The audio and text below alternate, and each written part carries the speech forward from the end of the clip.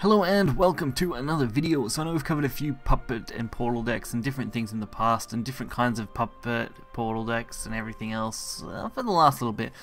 Mostly portals what I've been focusing on at least this first week, mainly because I feel like refining it down and finding different variants. There's so many different options that you can go with, so there's so many variations I can cover that I already have the cards for, so why not do that? Either way, we're actually covering the Omen of Destruction puppet list this time around. A few of you guys wanted to see the puppet lists that I was trying, and this is one that I have had refined down and played a little bit of and found that it was quite good. It's honestly pretty damn solid. I could not fault it for being consistent enough.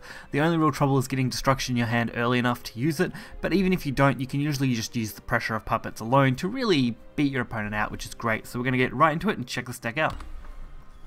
So unlike the previous puppet list, this one focuses a lot more on just winning the game by sacrificing your puppets. Something to keep in mind, of course, that I didn't really keep in mind to start with, is that puppet's effect isn't banish, it's actually destroy at the end of your opponent's turn.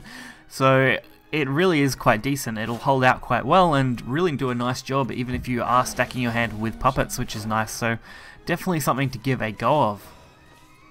Even keeping that in mind though, I still feel like the Omen is probably a little slow. I mean, it's going to get beat out by a lot of decks, especially things like Chimera can really derail this deck.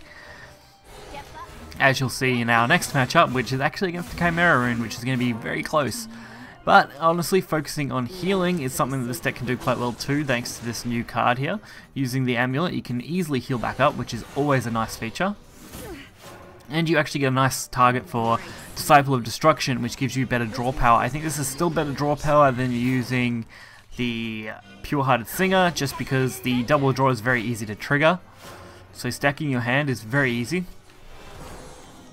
The only problem I had in this matchup though was a couple of these blood cards here are quite powerful and hard to deal with in the early game, so I mainly just focused on taking advantage of what I could.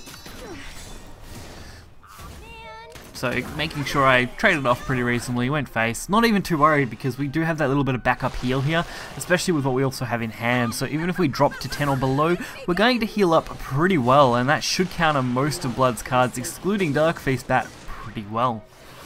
Of course, this new sword card is pretty painful to have to fight, especially considering it has quite a lot of damage, and I'm sorry, I just realized I said sword, I meant blood. Either way, I'm so used to Storm being in sword that sometimes you get a bit muddled up. Either way, subjugation sort of cards and things like that do well. Like Substitution does a great job at killing off things, and using this here to really kill off the legendary was probably the best play I had available to me. Unfortunately, it would have been better if I had have been able to get destruction early. This is just one of those matchups where I wasn't able to get the destruction cards to go off early enough, which was disappointing.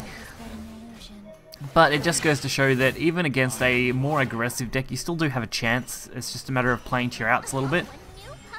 So Loco, little puppeteer, does a nice job. Still don't think it's quite as good as pure artifact, but the decks definitely work. It's going to be a very solid tier 2 deck, I feel like. I don't think it might reach tier 1, but it's definitely going to be in the high tier 2 section.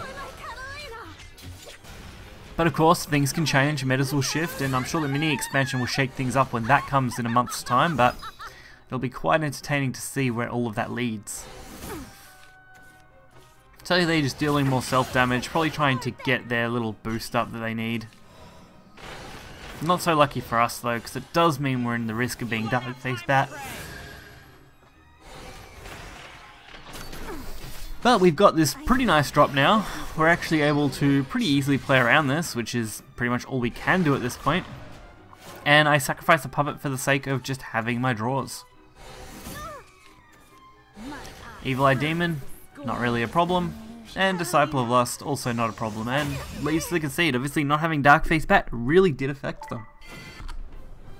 And next up we are playing against Rune. So Chimera rune is still reasonably popular. It's no surprise there, considering it can pretty much just add creation in as an extra at this point. And it's still always been a pretty solid deck ever since Chimera was kind of introduced and D-Shift rotated out. But overall, I feel like as long as you can get Destruction Omen, you can still have a pretty decent matchup against it. Of course, if they end up with a 20 procced shift, you're pretty screwed unless you get the amulet, which you're only running a single one of for these sort of matchups. if you can manage to get the Neapolitan Amulet, you're going to be set, as it will defend you quite well for a couple of turns. So I take advantage of the turn 1, turn 2 lineup play, keep my turn 3 just in case, my Paraculus for my turn 3 for Sylvia, in case I don't have another proc and I want something to play.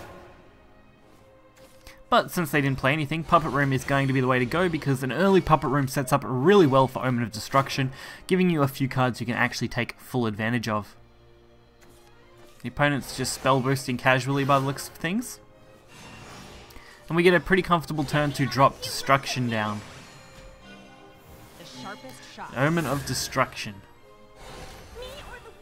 Of course, I actually should have played a Puppet here. I should have just left it on board. That was a pretty huge mistake to make there. I would have been able to free up a slot and not have to worry about losing out on this turn.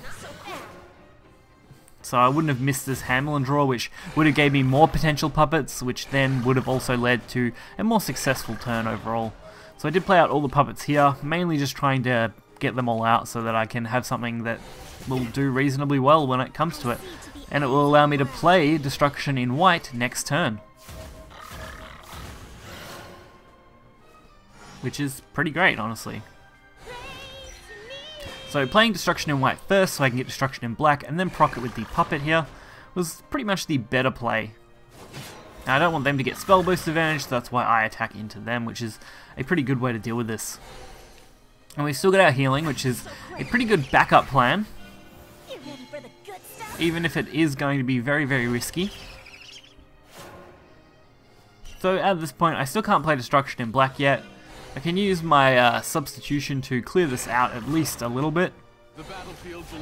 Completely ignore Sylvia in this situation, mainly because I just can't be bothered with it. And we decide to go for the Puppet and Strike Form Golems to clean the Destruction in black down low enough to be playable next turn pretty easily without any kind of concern.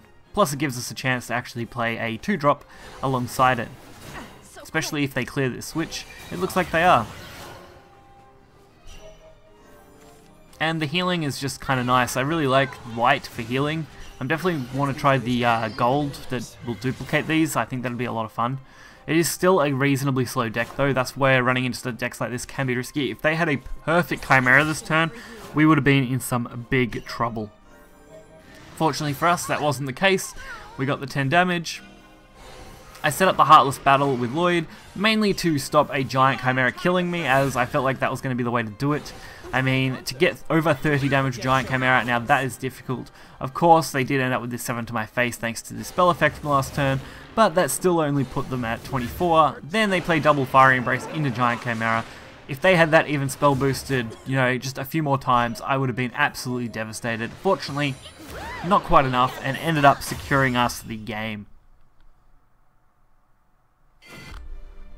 So at this point I think we've tried most of the major variants of Portal, at least until they're more refined down and more meta style decks, which I'm sure we'll see going forward, as most of these decks usually get refined down quite quickly and we'll probably find their optimal plays very, very soon. So if you guys did enjoy this video, hit the like button and subscribe for more content. You'll find the deck list in the description below. Until next time, see ya.